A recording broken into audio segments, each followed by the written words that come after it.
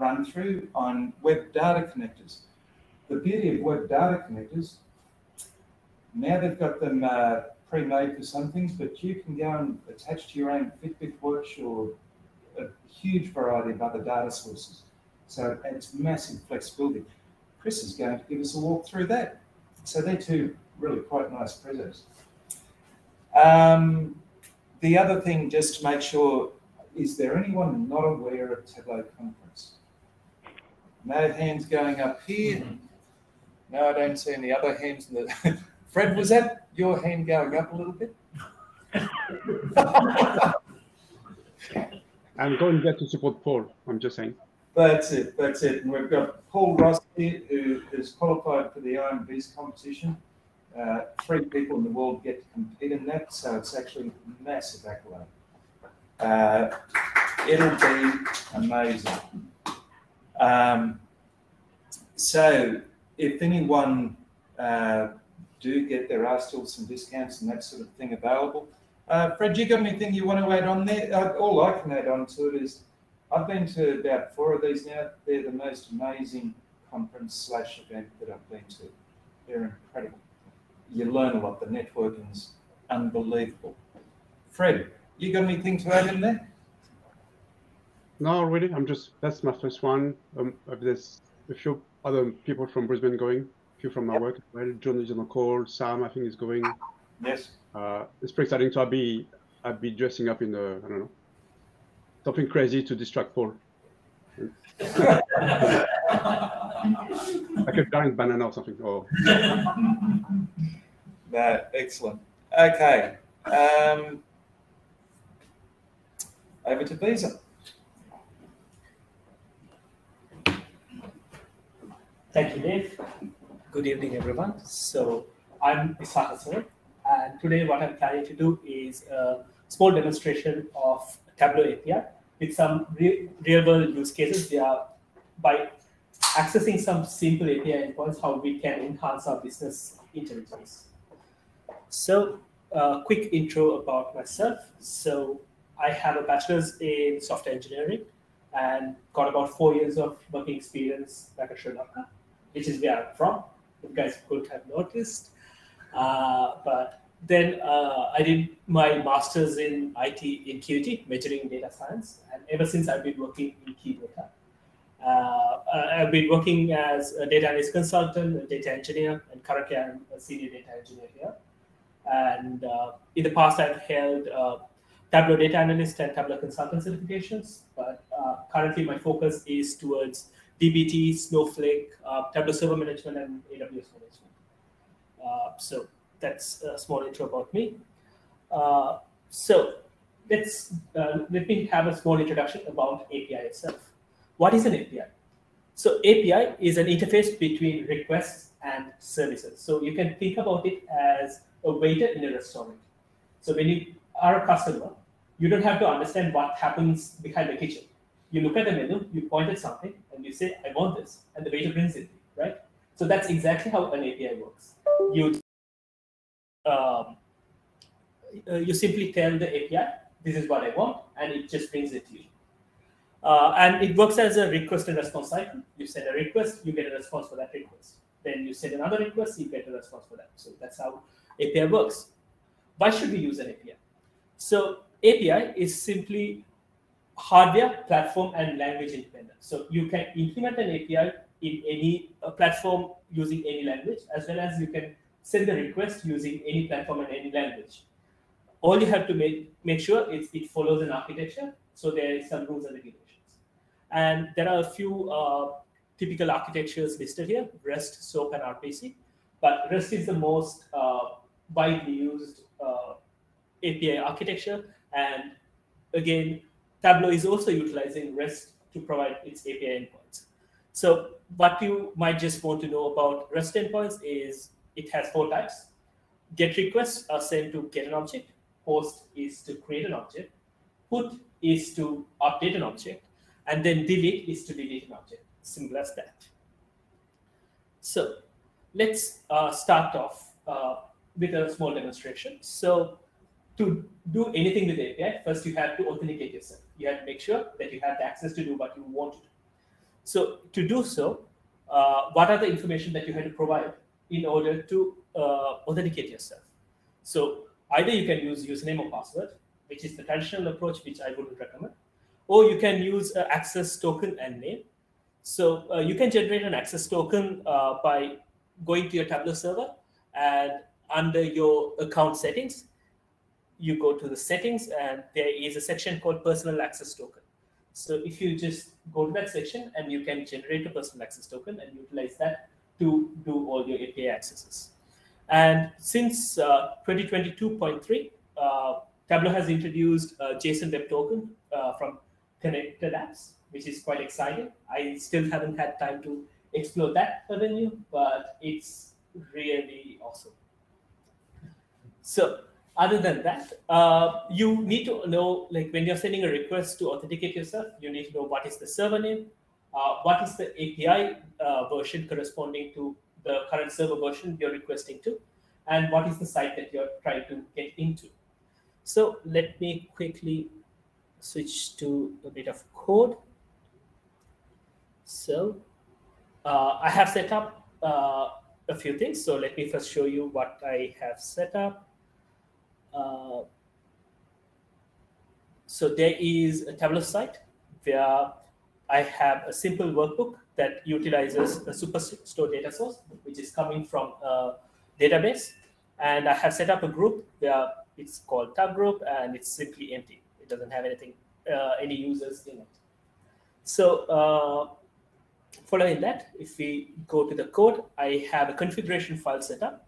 So it looks like this. I don't want to share the actual configuration file because it has sensitive information. So this is the typical structure of that configuration file, but you can utilize if you want to get information from a database, or like you want to get information from Excel file or configuration file. It doesn't matter. You can utilize any of it. And so if I go back to authenticating myself, the initial authentication, I'm using a direct post request via the Python request library. So how it works is I initially connect to the configuration file and obtain the relevant information. So for example, I'm using a flag to say, do I want to use username password, or do I want to use personal access token? So if I always set it to true, so I utilize the personal access token instead of username password. And then I'm getting the server name, the version, the site URL ID, and then I'm also getting the username password as well as the personal access token. Then I'm setting up a sign-in URL. So sign-in URL is simply the server and the version setup, and this is how the structure is. It's just server/API/version/auth sign-in. And we had to pass some information to it to authenticate ourselves, right? So the payload is set up as credential, where I'm setting up the personal access token, the secret token, and I'm mentioning what site I want to log into. So same setup, I have also set up so you can look at username, password, as well as the site information. And I'm identifying which one to go through by this flag. So everything is done. What I simply have to do is say request.post, and what is the URL, the payload, and the header. Then I'm signed in. So when I sign in, I get back a token from the response, and using that token, I can authenticate myself multiple times, up to 240 minutes, by which the access token I have gets invalid, and I have to re-authenticate myself. So in this case, I am setting it up to a token, and then to print out some value, I'm getting the site ID from the response as well. And I'm just printing sign in successful. This is the site. And I'm also wanting to sign out here. So I set the header value with a token, and then I'm setting up a sign out URL and simply just sending another post request, which would sign me out. So let's see how this functions. So authenticate. So it's as quick as that, right? So I sign in, I print out the site ID, and I sign up. So this is what we would use to simply authenticate and do any API activity that we want to do. So following that, let's see what we can do. Can I ask a quick question? Sure. So using that authentication, how long does the session last? 240 minutes. So does it give refresh tokens or anything, or just? So you can get refresh token. So if you don't do it, like in 240 seconds, it expires. But every time you refresh, the token gets refreshed. A new token would be obtained as well. So we checked out what authentication is. So let's look at a few use cases where we, in keyData, we utilize API. So one very simple use case is triggering an extract refresh. Why do we need to do that? We have schedules. We can schedule the extract to refresh, right? But typically, we have an ETL process, and after the ETL process finishes, we want the extract to refresh. But when more complexity comes in, more data comes in, the duration of how long the ETL process runs is going to change. So every time you have to guess how long it's going to run and do a schedule. But by running a few lines of code, what you can simply do is put this as part of your ETL process. So you can always be sure the ETL process is completed and then the extract is refreshed. So to do that, what do you need? All you need to do, need to know is what is the data source name, or you can tag it and use the tag to identify this as well. So let me go back to the code.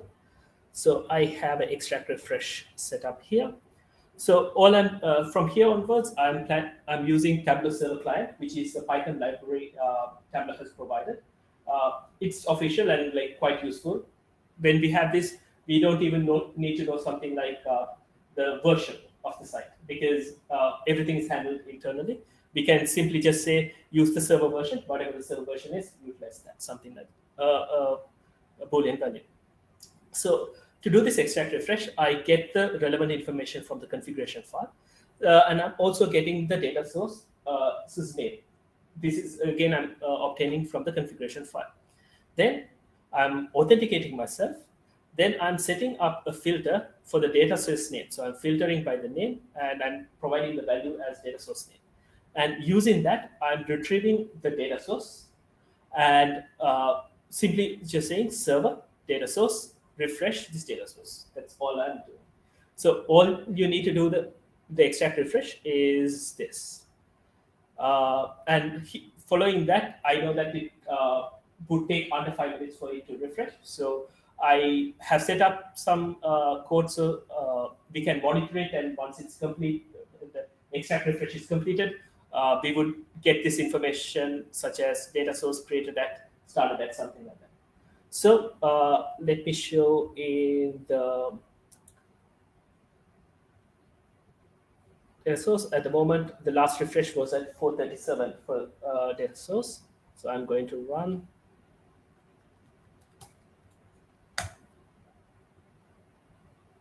So it would take a few seconds because it has to complete the extract refresh and provide us the response. That to extract refresh pi is the code that you were just looking at, VS code, correct? Yep.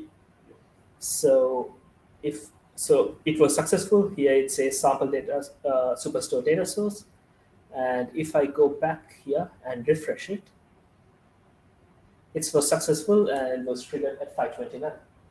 So doing refreshes like this ensures that we can always be quick, as well as make sure that the ETL process is complete, so we can get it done when we actually want it to get it done. So following that, the next use case that we utilize is add or remove user from a group. So group is how we manage permissions, and when we have thousands of users, it's cumbersome to make sure that, okay, this user is in the right group, and should he be moved to another group, something like that. So here, by using, in this case, I'm using some configuration file information, but you can have a CSV or Excel or database table as the source, and when something changes in that, that can be the trigger point for this code, and you can make sure that we add or remove the user from the right groups. So to do that, what do you need? You just need to know the group name or a tag for that, and the username of the user who you want to change. So let me switch to the code. And just for those that aren't familiar with Python, each of these up here is one of the Python files that these is running just for those simple commands. Most people, I think, here do understand Python enough to understand how that's working, but just in case. Fair enough. Yeah, I have like a few files here, so I'm just switching between these files. And again, I'm obtaining relevant information from the configuration file. So I'm getting what is the group name I want to switch to, and what's the group username I want to switch to. And then I authenticate myself. Then first I get the group by filtering on the group name, and then I get the user by filtering on the group user's name as well. Then using these filters, I retrieve this group as well as the user. Then I'm simply saying server groups add user, and group this is the group and this is the ID of the user. So that's all we have to do to add a user to the group. So to show you guys, now if I go into this star group, there is no user. Then I'm going back here and just run in the code. Okay, that's it, right? It says it's successful. So let's see whether it was actually successful. I simply refresh the page, and as you can see, the user has been added to this group. So again, we might want to remove the user, right? So what I'm going to do here is comment this line out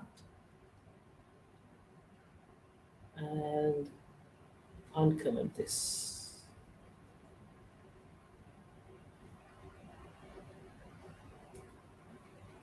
So here again, I'm just saying server group, remove this user from this group. That's all I'm saying. And again, I'm just going to run this. And that's it. So if I go back to this group and refresh it, the group user is gone. So by using this, it would be quite powerful when it takes out a lot of manual work or interactions that can be automated with like a few lines of code here. So the next use case I would like to discuss is updating the DB connections of a data source. So for security reasons, it's good to always like change the credentials. But let's say you have like hundreds of data sources which have embedded username passwords. Now, how are you going to change that? Are you going to individually go and alter it? It's going to take so much time, right? So with API, you can automate it, and with few lines of code and a few minutes, you can get it done.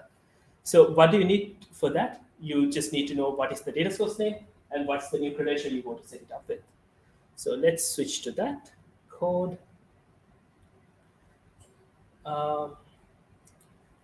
So again, I'm getting a few relevant information from the configuration file, and then I'm going to say, okay, what is the data source name?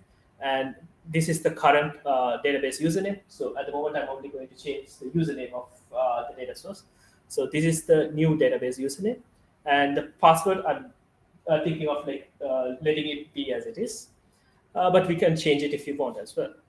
So then I authenticate myself, and again, as per usual, I get the data source name filtered by the name, and I obtain the data source itself. Then here I have to get the connection. So I'm populating the connection and creating an endpoint which looks at the data source and the workbooks. And I get the function. There's a function called update connection.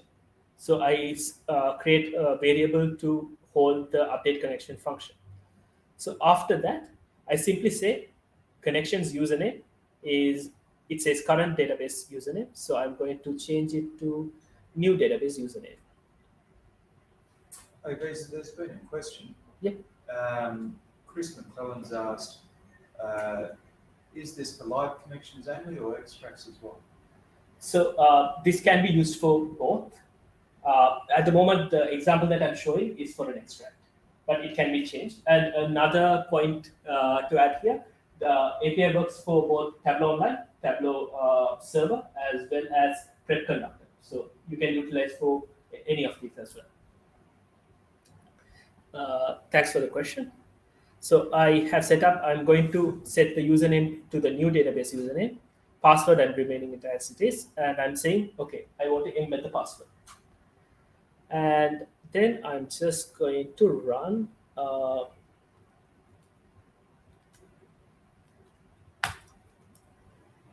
okay, so here it says data source connection credentials updated. So I could be like, I could have just written the line saying that, right? So to test it, what I'm going to do is I updated the credential of the same data source we saw earlier. So I'm going to do the extract refresh now. So I'm running the previous file that I ran, doing the extract refresh. So now, ideally, it should fail. Fingers crossed. So as you can see, it says the authentication failed for the user, wrong username, because that's the username I provided, and it failed. So let me go back and set it right. So I'm going to say current database username. And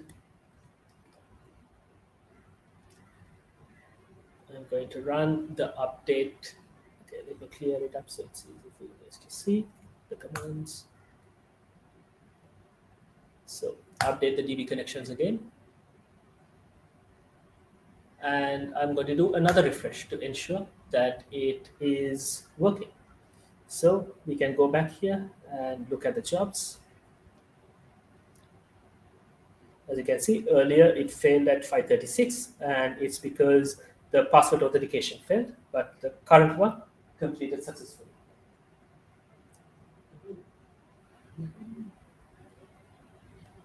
Following. Excited seeing a photo. That's Yep. Just a quick question from Chris. Yes. Was it a question for you, Chris, or something about love connections? We've already covered that. Sorry. We already covered that? Okay, cool. Yeah. Awesome. No worries.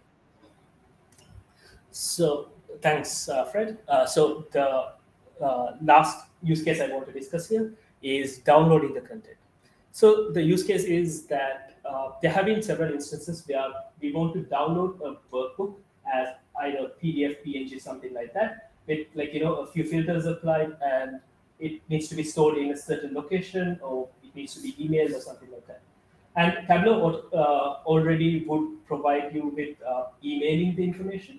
But if it's an email and you need like 20 images or PDFs, then you have to download each of it and put it in a location. But here, we can simply just automate it. So what do you need to know to download the content? You just need to know what is the workbook name, or again, you can go by tags, and then what is the filter name and what's the value you want it to have. So to show this, I would like to first show what dashboard I have. It's very simple, guys. Very simple dashboard. So it's using the Superstore data store, and we just show the profit versus sales by the quarter. And I have a filter here. So I have the options to choose furniture, office supplies, or technology. So how I have set it up is I'm going to download a PNG where the filter is set to furniture, and a PDF where the filter is set to technology. So let's see how that works.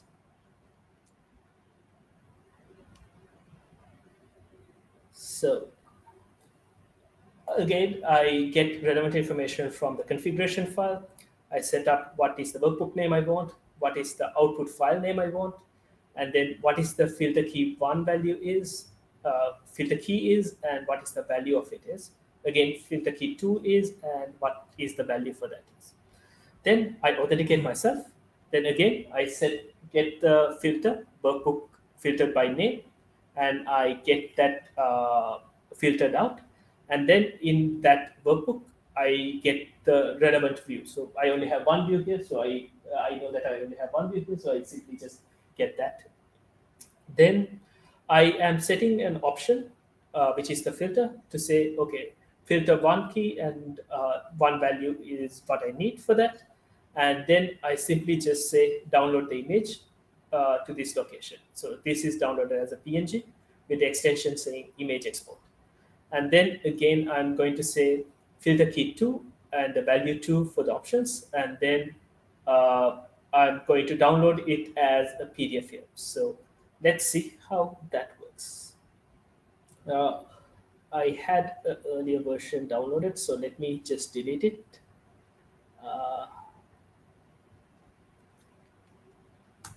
So you can see there is no files here. Then I'm going to run. Okay, just downloaded. So if I go back to these files, I have the dashboard downloaded where the category is set to furniture. So that's the image. And then I am downloading the PDF where the same thing, category is set to technology. So you can have multiple filters, selected multiple various values as well, and you can obtain this information. So that concludes my demonstration. So other than that, I just want to touch on one point, which is webhooks. So if you guys are interested in APIs, you guys would love webhooks. So webhooks are more event-driven communication between applications. So you can think of it as a reverse API. In API, if you want something, you request it and you get a response, right? But in webhook, previously you would have set up, okay, if extract fails, ping me to this server. Like I have a server here, ping me and say, okay, extract failed. So then you will go about your day, and if the exact function occurs, it would be triggered, and Tableau would reach out to you and say, hey, your extract has failed. So this helps you in a lot of critical event-driven reporting when there is a lot of business critical processes happening and you want to know things immediately. Rather than getting an email, you can automate this to send an SMS. So you can do so many different things with this code. So only thing is it also requires client-side infrastructure where you have to have a server constantly running and listening, so that like if Tableau sends that, hey, there's a failure, you would be listening. So that's webhooks. So for references, I have mentioned the REST API document. And if you guys decide to go with traditional request-related post request to sign in, sign out, this link would help you to identify what is the site version that you had to use. And then Tableau Server Client is the Python library that Tableau provides. It's really awesome. So I encourage you guys to try it out. And the Git code of the simple demo that I did is in this link, so you guys can access it there as well. So if anyone would like to get that, it's just send an email to info@keyData, just asking for those links, and we'll respond with those. Might be something else for that later on too. Sure. Awesome. So that's it, guys. So do you guys have any questions? That's awesome. I don't know if it's not a question, Vista, but well done. Super interesting. Any question online? Attendees, any questions? If not, thanks again, Vista. I'm gonna draw the bag and do the wheel spinning. So I think you probably need to stop sharing, and I can share my screen for 5 minutes. Thank you.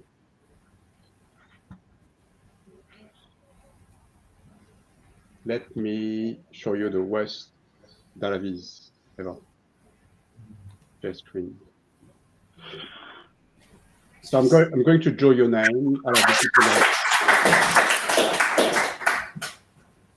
Laptop. Can you see my screen? Can you see the wheel? Oh, wow. Yes. Okay. So in there we've got 45 names of people I've registered. I'm just gonna spin one. If your name gets drawn, I'll need your address because I can ship the bag to you. The bag is. I'll answer your name or my name. It's a fix. That's the privilege of being the host. So the bag is. I think it's a good price. So as I said, I'm only going to ship to people in Australia. So if we have overseas guests, so bad. So I'm going to spin. There's a good chance that you're not here anyway because there's no way for me to check who's actually in the room. So I'm going to spin now.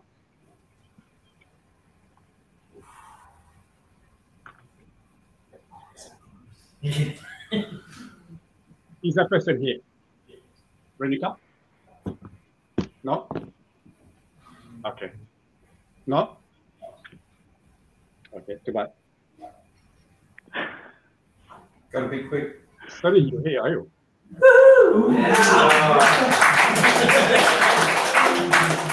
I think I saw you somewhere.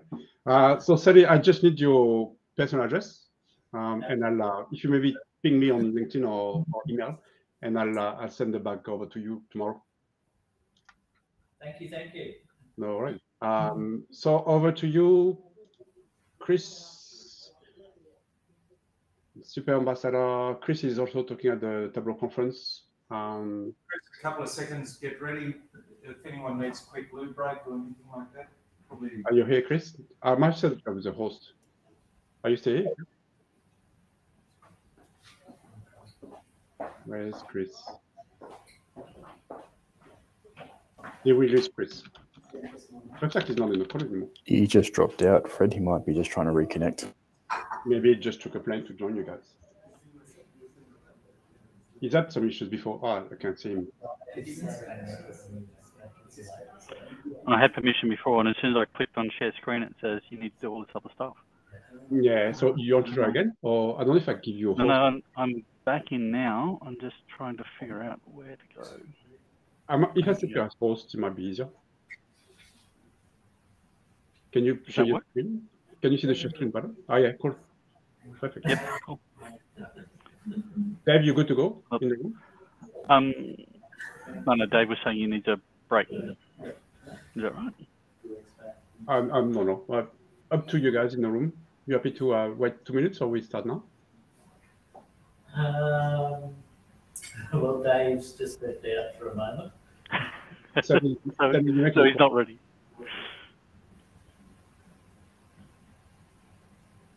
He might have been the one that wanted the 2-minute break.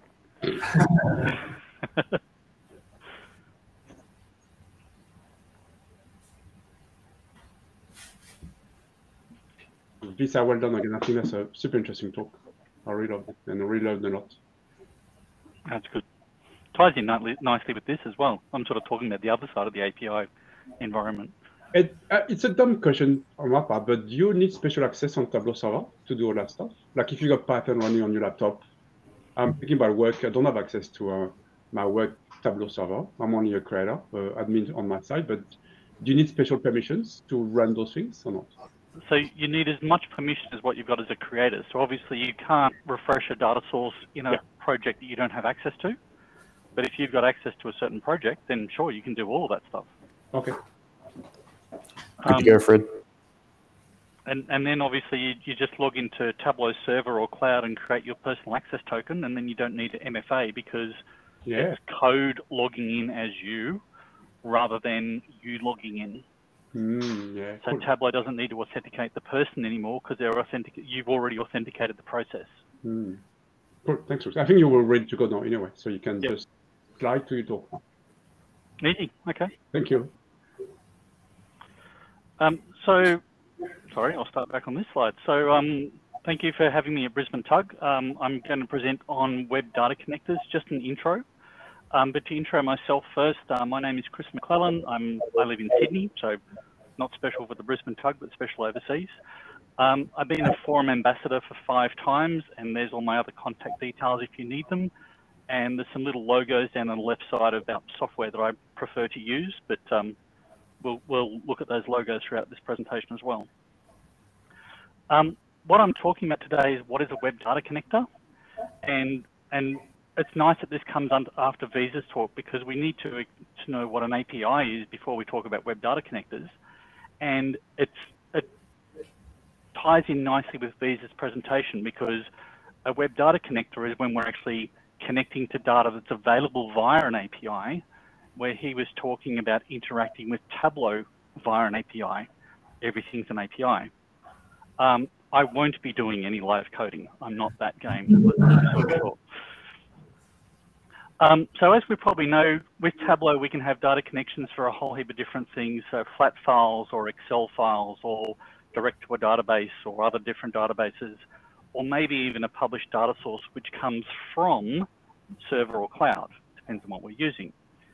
But then, obviously, if we're not using any of those things, we can use an API as well if the data source we want to interact with actually has an API available, obviously. So before I go any further, because this shapes the presentation as well, and obviously now that I'm sharing, I can't see the room or the chat room. I'm assuming someone here uses Tableau Server. Yes? Yes. Yes. And I'm assuming also that there's people in the room that use Tableau Cloud. Yes.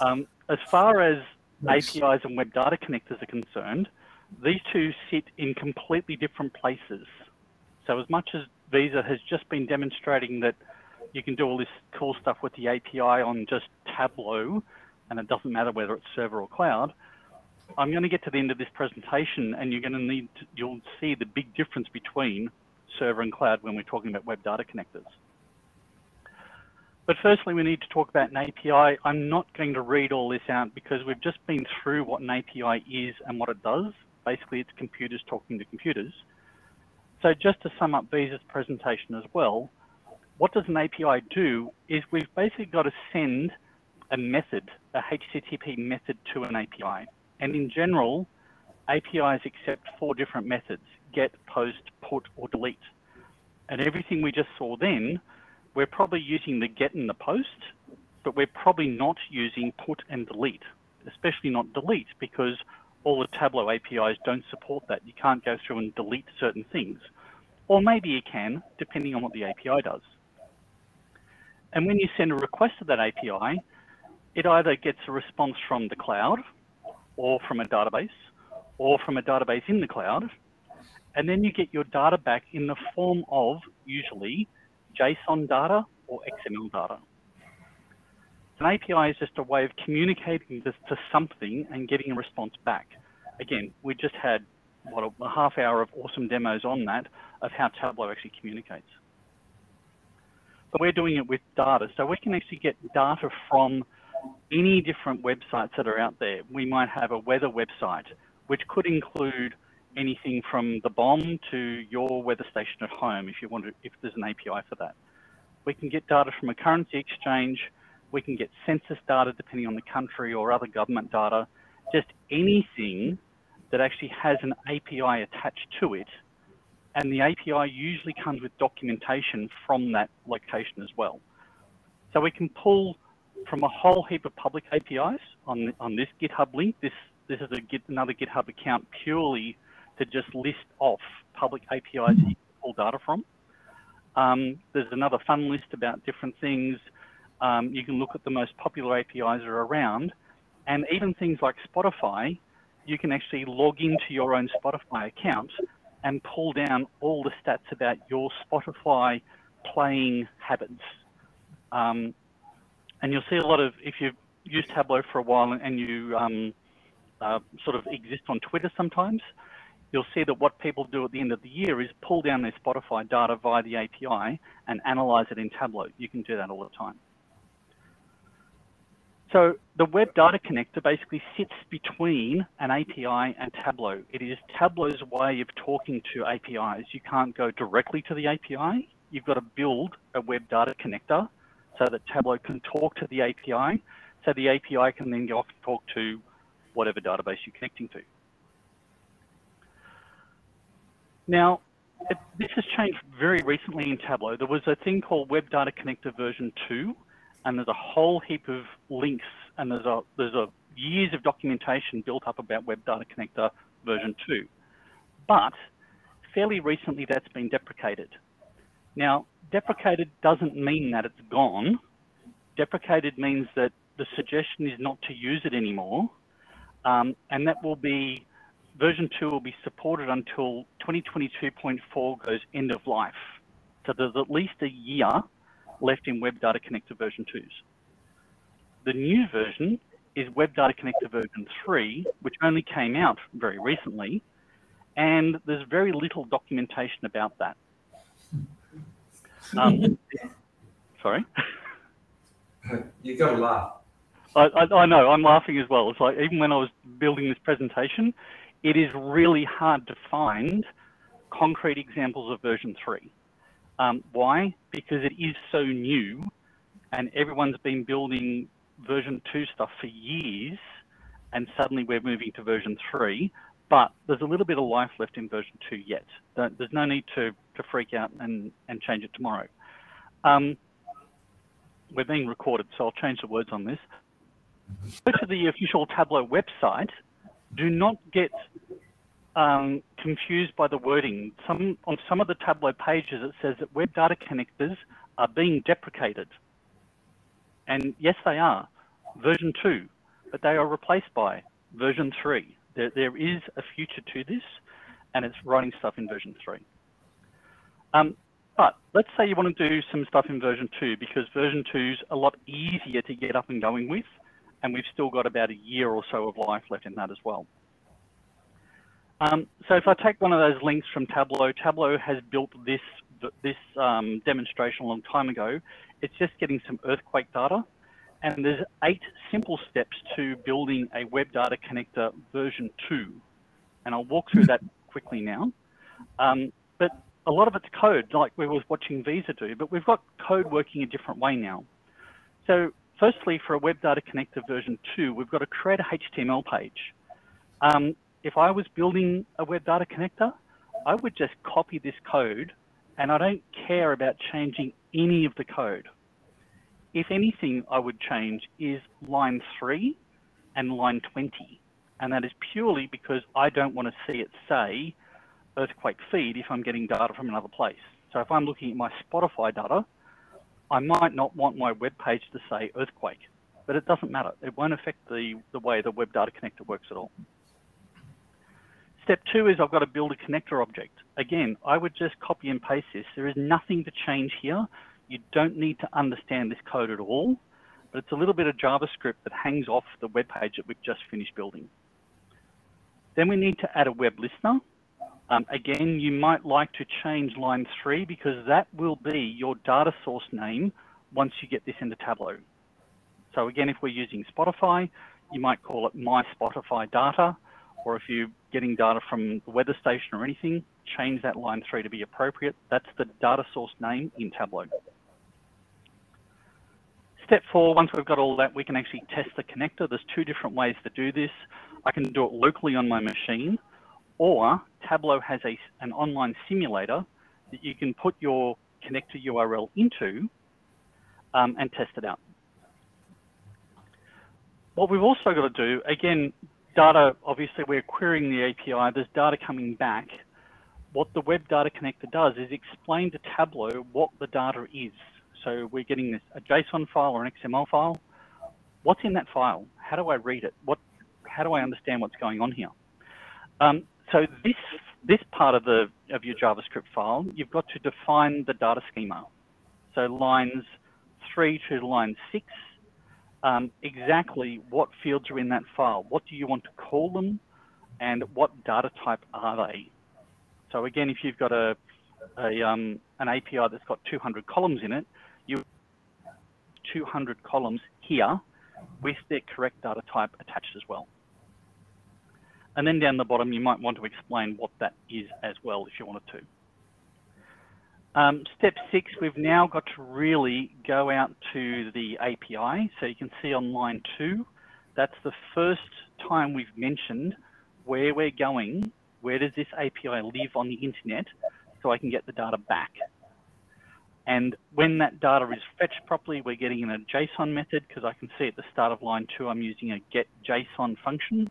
So we get JSON data back, and then the code loops over all the fields in that JSON and basically puts it into more of a tabular format, columnar format that you're interested in, and how Tableau works as well. So once you've got all that code working, you can go back to the simulator and try it out. And again, I'm not going to run this right now, but you can see how the simulator works. If you go to the simulator, type in your URL, and click on the Start Interactive Phase button, you get to this screen, and there's some of that you might recognize from the code before, where we can see our earthquake data, we can see our IDs, their fields, the data type of the field, the alias, etc. And then if our web data connector is working perfectly, we can click on the Fetch Table Data button, and actually see the data that's coming back from our API. So then, I think there's a step 8. Once we've got all that, we can actually go off and deploy that to either Tableau Server or Tableau Cloud. This is where we need to know if we're using server or cloud, because things work completely differently. On server, you must be the server admin to approve Web Data Connector files. So as Fred was just saying then with Visa's API stuff, if you're a user on either the server or cloud, you can do all the stuff that Visa was showing you if you've got the right permissions on Tableau Server. If I've gone off and written my own Web Data Connector and I'm on Tableau Server, I need the server admin to basically whitelist or safe list this API or this Web Data Connector that I'm using. The server admin has to add it to the safe list and the secondary list. They can allow or disallow extract refreshes. And then most importantly is they need to restart the server for all those changes to be applied. Now, if you're using Tableau Cloud, you still have to host the Web Data Connector files somewhere. Obviously not on Tableau Cloud, but you've got to have another server set up somewhere that accepts HTTP requests. And you've got to have Tableau Bridge installed and configured properly as well. That's for version 2. Version 3, a little bit different, and I'm going to speed through this because I'm not going to go into that technical detail, but version 3, Tableau's own documentation says this is pretty fast. So where a Web Data Connector version 2 might take you a few hours to write, you can possibly do this in a few minutes. You need to know that you actually got... Sorry, was that the question from the room or not? No. No. So you need the dependencies installed and install the toolkit and verify the toolkit's installed properly. That's the first steps 1 to 3. You only do that once. And then you just basically at step 5, create a connector using some of the boilerplate that Tableau's already provided you, change those files, create what they call a taco file, which is a zip file containing everything that you need, and just run the connector. It really is easy, but it can get a little bit like this sometimes. So normal coding stuff, and Visa would have done this, and everyone whose code's done this, is sometimes you're just stuck in this loop forever of you can't get it to work. There's going to be error messages, there's going to be syntax, there's going to be all these things, and then finally, right at the very end, you're successful once. Yes, everyone who's coded anything has been through this loop as well. So the comparison between the two, as we're saying, version 2 on the left, there's all these things that we talked about version 2, and version 3 is the new, cool, better way of doing things. It's only available if you're running to 2022.3 onwards. You don't need to host files anymore on version 3, but you need a lot more setup on the machine. You need Node and NPN and Python and JDK and either, if you're using Windows, Visual Studio tools, or if you're using Mac, Xcode command line tools. And that's about it for there. When you're using Tableau Desktop to connect to them, again on the left, if you're using version 2, you've got to go into the Web Data Connector link, and you've then got to know the URL that you're typing in. But obviously, if you've typed it in for the first time, Tableau Desktop will remember that URL if you used it previously. On version 3, there is a Web Data Connector option, but because we've actually created the taco file, it just comes in as a native connector for whatever you've named it as. So you see on the right side, I'm using Tableau Desktop, but I've got a version 3 Web Data Connector. So my data connector is actually called My First Connector by vendor name, because that's the boilerplate template, and I would choose that. After that, they both work identically, and they pull data back from the API and store it in an extract. So one of the questions that people ask sometimes, can I be live to my API? No, you can't. Tableau will always put an extract between you and the API. Any questions at this stage? No, you're doing well, Chris. Cool. So let's go back to the first question. How many people are interested, and I'll rephrase the question a bit differently. How many people are interested in doing a web data connector for Tableau Server? Any hands up? Because I can't see from here. I'm counting about 5 hands at the moment. Okay. And how many people who use cloud are thinking about using web data connectors as well? One less. Oh. Soon. One. There's a few. There's more than 0. A couple. Okay. So I don't know if you missed the point that I was trying to make because I didn't make it that clearly, deliberately. If you're using Web Data Connector version 2, you have to host your own Web Data Connector files, and you can use Tableau Bridge. The bad news is, if you're using Tableau Cloud, and if you want to use Web Data Connector version 3, and you've built your own Taco files, there's no way it will work. Tableau Cloud only supports Tableau managed Web Data Connector version 3s. Okay? Okay. So, bit of bad news, but some good news as well, because there's some alternatives that you can use. And I don't know if you've heard these terms before, but there's a term being thrown around at the moment called modern data stack, which is a fairly new term. I've used this at a few of my clients who want to use Tableau Cloud and APIs, and they don't want to do web data connectors at all. And you can use a stack that's similar to this. So I use Hevo, Snowflake, DBT, and then onto Tableau. You can put whatever you want there. Some people use Fivetran. You can use your own Python code. You don't have to use Snowflake. You can use any database, whatever. But you can't use Web Data Connectors version 3 with Tableau Cloud. You've got to do this sort of thing.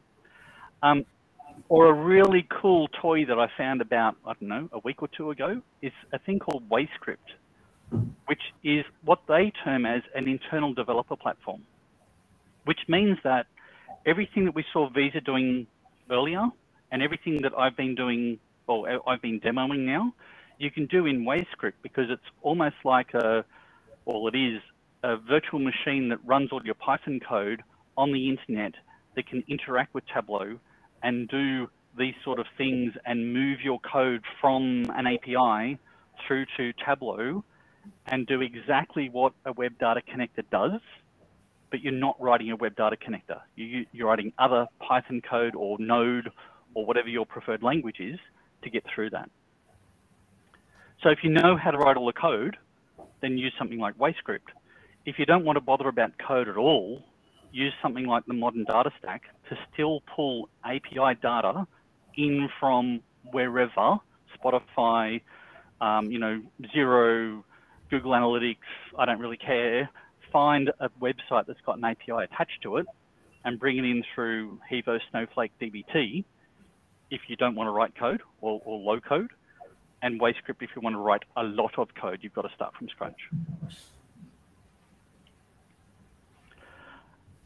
Sorry, and I've just done that summary anyway. So Web Data Connector version 2, it's deprecated, but it's easier to set up and use. It's still got a bit of life in it left, at least a year from now. Web Data Connector version 3, better for the future, but not a Tableau Cloud solution. And for Tableau Cloud, you've got to use an alternative approach. You can still pull data out of an API, just don't think that you can use web data connectors. It won't work properly. Any questions? Questions from the room? You've left them speechless, Chris. That's really good. Yeah, very good session, Chris.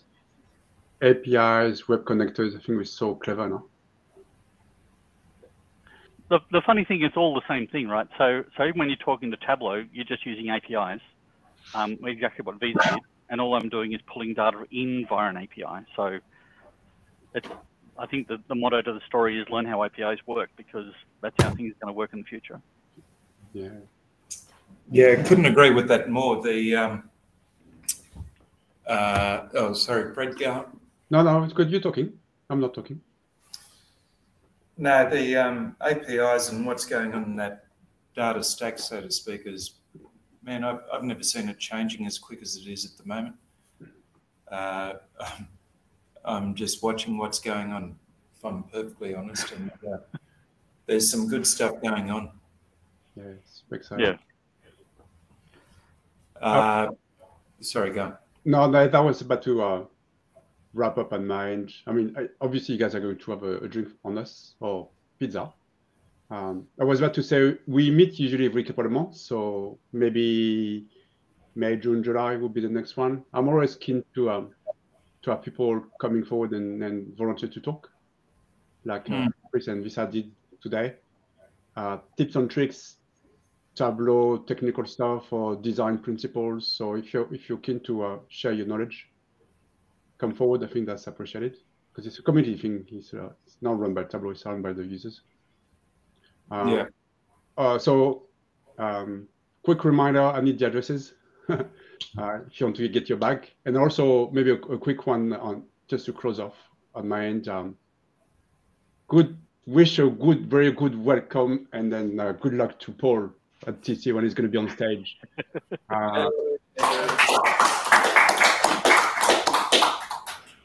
I don't know if Aaron Viz is video live. Do you know, Chris, if it's live or not? Yeah, I think it's live. Yeah. You two can wake up at 3 a.m. in the morning in Australia and watch it. Definitely live. And it's, oh man, Fred, you're going to be blown away when you hear the noise going on in that room. It's just nuts. So yeah, thanks again for joining. Good luck, Paul. We'll see you somewhere in the US. Sunny, I need your address for the bag. And then if no one else has any comment, questions, thanks for joining. And then see you next time in a couple of months. I'd like to just give a little update on something, Fred. Yeah, you go. So I know Chris is a big fan of DBT. I've had some discussions with DBT, and if anyone in Brisbane is interested in learning or understanding what DBT is about, let me just share my screen. This will be something we're having on the 18th of May. Wherever I've got it. You could choose the videos. Sorry? Oh, the window. Ah, yeah, well done. Is DBT like Snowflake? Like that's a database, is it? No. So if you know what ETL and ELT is, yeah. DBT does only the T. So they only do transformations. Transformation.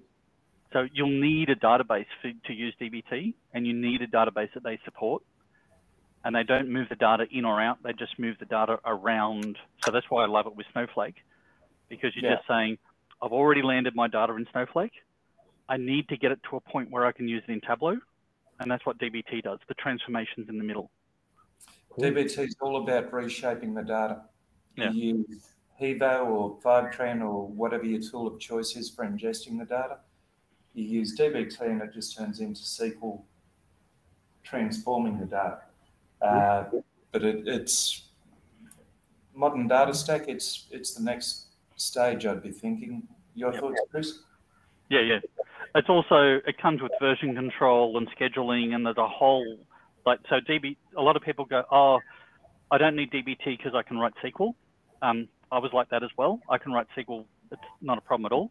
But DBT makes the SQL a lot easier because you're only writing select statements, but it has all the other stuff around it. So version control, orchestration, a ton of stuff that comes just with the software straight away. It's awesome. Definitely worth looking at, especially if you're doing some ELT work. So if you do an extract and load into, I don't care what database you use, but probably not SQL Server, because I don't think DBT supports SQL Server. And then you transform it before you use it in Tableau. Okay, thank you. And the other thing is testing. You can write yes. testings really, really easily in it too. So yeah. So we're having a day. We've got DBT. They happen to have their quarterly business review for ANZ on the 17th of May. So I said, oh, can we get a couple of you guys to stay over and give us a session on the 18th of May? So we're arranging a few different sessions. To be honest, it's not all set up yet. It's happened very quickly.